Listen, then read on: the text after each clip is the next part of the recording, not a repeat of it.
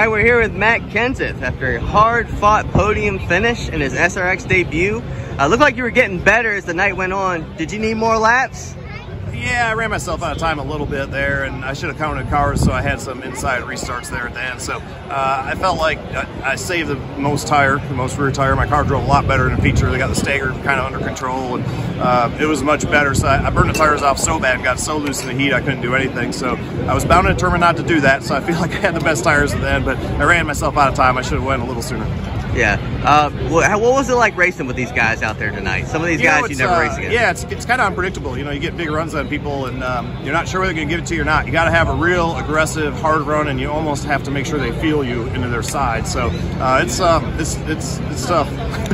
Tonight was kind of good race, man. Paul Tracy there joining them. The cleanest guy out there. The only guy that passed me clean without shoving him. I saved them. I saved rear tires the whole time. I just kind of ran myself out of laps, so I was cautious of that. That was a lot better. Thanks, man. Too. So tonight was kind of what you're used to, you know, short track pavement racing.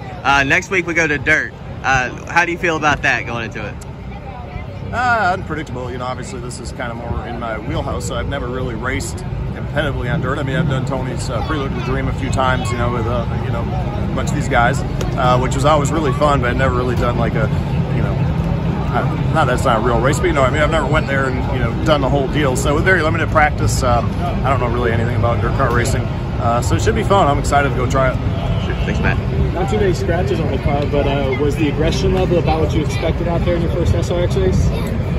Yeah, it's about kind of, you know, what I saw. There were some things, you know, I felt like I have runs, maybe I get more room. Then there's other times I got runs on people that maybe have a bad rap and gave me plenty of room to pass. So it's you know, I haven't really raced with these guys. I've never raced with these cars. So, you know, it was fun. I just kind of ran myself out of time. I should have went a little sooner.